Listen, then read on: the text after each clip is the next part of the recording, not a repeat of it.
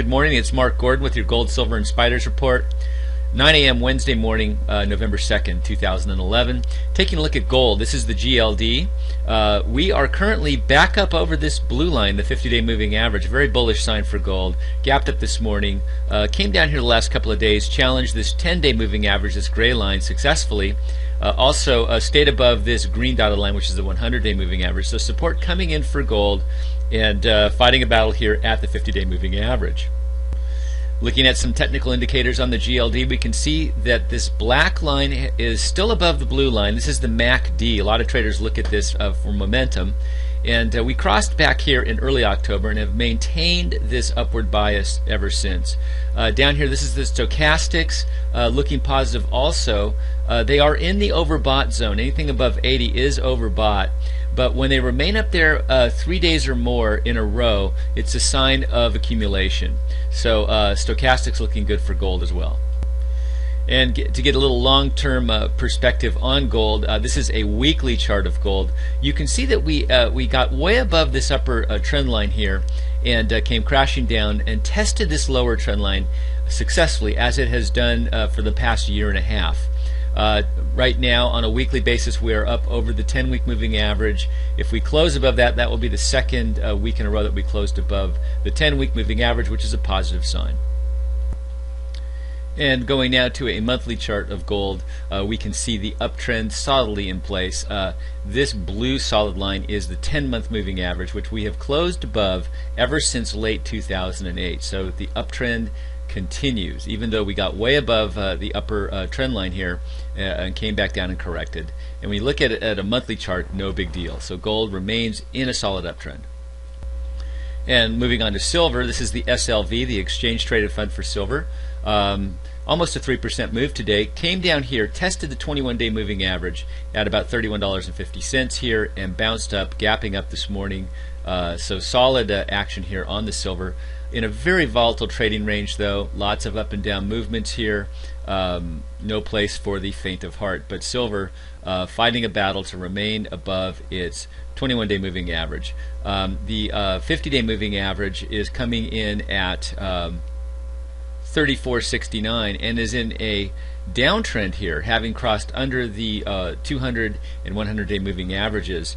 So that's your next point of resistance at 34.69 for silver.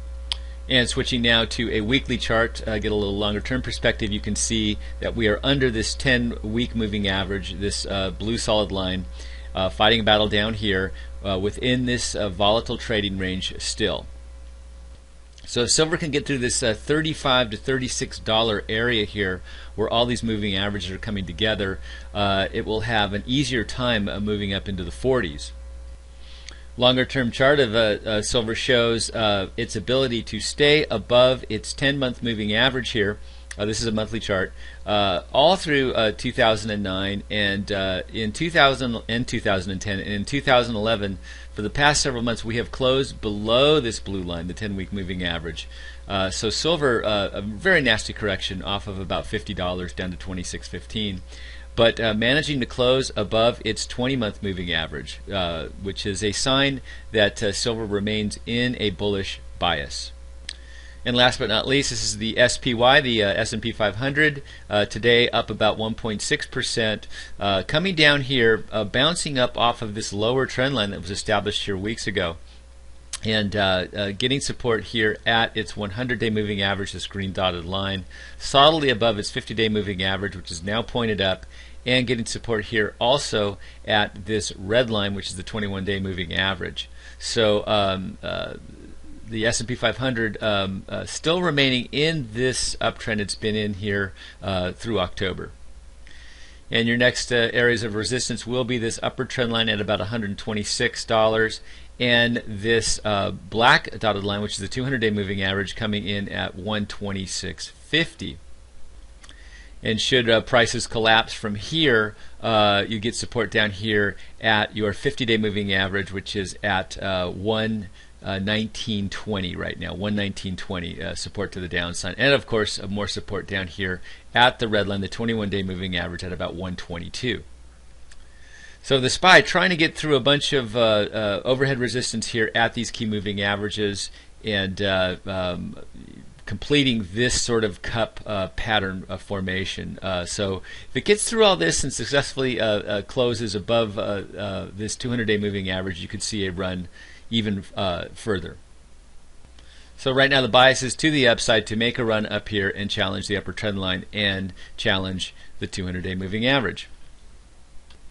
So good luck, everybody. Markets are very volatile, so be careful.